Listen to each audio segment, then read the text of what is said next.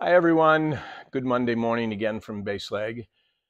I just wanted to have a little bit of a primer on CHTs versus EGTs this morning because I've heard a number of comments lately from pilots that leads me to believe that not a real understanding out there of the differences and what you need to do in adjusting each of those.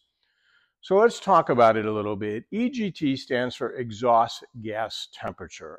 That tells you what's going on inside the cylinder, okay? That is controlled by injectors here.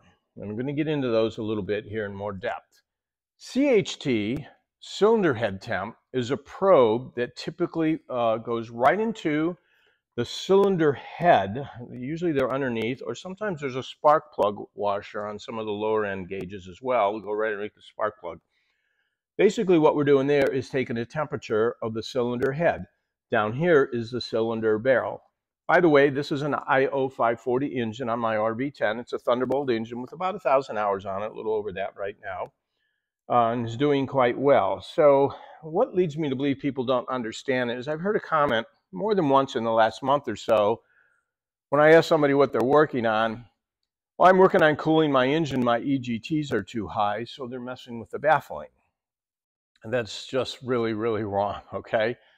We really want to understand how much fuel this engine should burn. And if you look in your manual that comes from the manufacturer, typically there's fuel flow curves at various power settings. The easiest way to make certain you've got the right fuel flow from what I would call the main jet starting is to see what the aircraft should be burning fuel flow wise at maximum power. So rated RPM, 2,700 in the case of an IO 540. Full manifold pressure, about 260, 270 horse, should yield somewhere above 25 gallons per hour at takeoff power. If you're not getting that, the first thing you want to do is perhaps look at the main jet. And I'm going to show you those here in a bit. Maybe we can walk over here and just kind of start right here. Okay, main jets are actually down in the fuel servo. That's where the fuel first comes in, and then the throttle position determines how much fuel leaves that and goes up to the spider or the fuel distribution area. So these are main jets. These are actually out of the Airflow Performance FM200. They come in different sizes, and basically the smaller the number, you're going to get larger fuel flow. So like a number 40 main jet is going to deliver usually a little more fuel than a 38 or 37, okay? Next, what happens, and we'll go back to the engine here in a bit, the fuel leaves the servo and goes up to an injector, a spider on top of the engine, and that distributes the fuel to each of the cylinders. At each of those cylinders, this is on an injected engine, by the way, we'll have an injector body right here. That goes usually into the top of each cylinder. And then in each of those injector bodies, there's an injector nozzle here. Okay? These go in right like this. These are all adjustable, meaning they're drilled different sizes. So what you'll do, and we'll go back to the engine here, and I'll show you this. Using your gauges in the cockpit will tell you what the various EGT temps are across the cylinder. And you can see the injector body installed right here into this cylinder. And they come out very, very easily. With a 3/8 wrench, you just loosen the line here that comes from the spider or distribution thing on top of the engine. Right there, you can see it's got stainless steel lines going to each cylinder. By the way, there's an AD. These stainless lines need to be clamped with Adel clamps every 6 inches or so from the spider all the way out to the injector. Cable ties are not allowed. So you can see this comes out, and then this injector that I just showed you over there goes right down into the injector body, okay? So once you determine we've got... Was that the injector nozzle? That's the injector nozzle going right into the injector body, okay? And we're going to tighten this back up so we don't forget, okay? You don't want to over-torque those, just make them nice and tight, okay? So, cylinder head temp is going to tell us the temperatures, and there's specs on that for each engine. In the case of the IO 540, 500 degrees is max. Now, you really don't ever want to run it that hot. Okay, somewhere around 400 plus or minus is really good. 430 is really a good cruise number in these Lycoming engines at cruise power, properly lean below 75% power.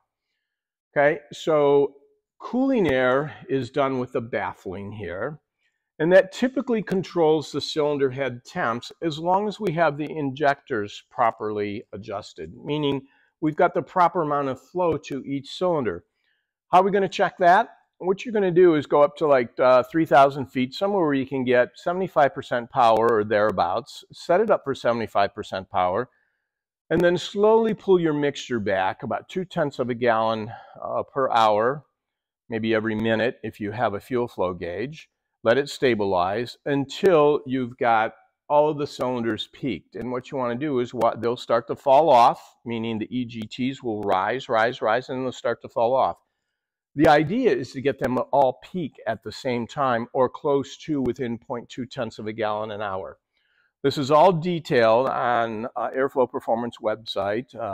Don there's done just a really great job with this stuff so we can all understand it. And so you want to get those balanced. Now, high EGTs can cause high cylinder head temps, but if you've got too little fuel flow going to the cylinders, no amount of cooling is going to help EGTs. EGTs are controlled by the fuel, by this nozzle, okay? Cylinder head temps are controlled by the baffling. That's cooling air to the cylinders. Okay, so the big picture here is if you have high CHTs, the first thing you might want to take a look at, and we've already talked about this in prior videos, but let's take a look at simple things like ignition timing. Make certain your main jet is proper and you've got the right fuel flow. Then go after EGTs. Once you've got all those squared away, if you still have a hot running engine, then it's time to look at baffling and making certain that everything is all right for the baffling, okay? Typically, you know, what happens over time, the baffling here is not seated very well up against the upper cowling.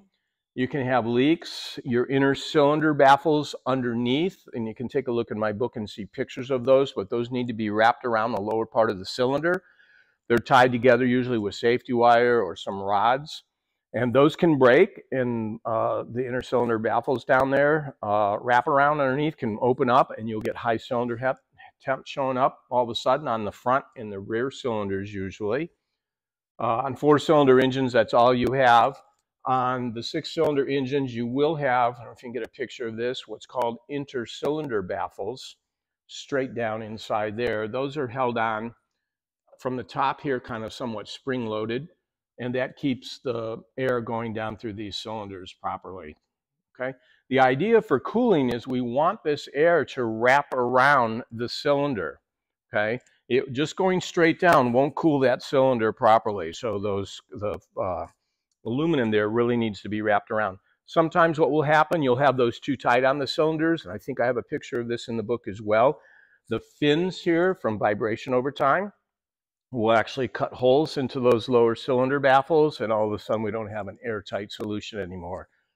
So again, just wanted to help everybody understand EGT versus CHT and some of the things you need to do differently there to attack each one. And I can't close this one out without talking about some jam nuts again, okay? I kind of thought the plague was over, been writing about it for years. You know, we coined the phrase for the company, and things got well for a number of years. And in the last few months, I'm seeing more and more loose jam nuts, and no excuse. The most recent one, I did a pre-buy inspection on an RB14 that only had 53 hours on it. And I walked up to it while I was kind of idly talking to the seller and put my hand on the jam nuts on the rudder spar, and all 3 of them were loose. Now, the sad thing is, this was an airplane that was built out of country, so it was licensed there. It's had phase 1 flown off.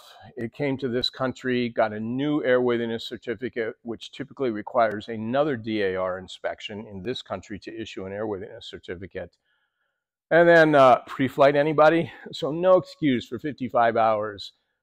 Most recently this week, went and looked at another RV6 that was for sale, and there was a loose jam nut there on the throttle linkage.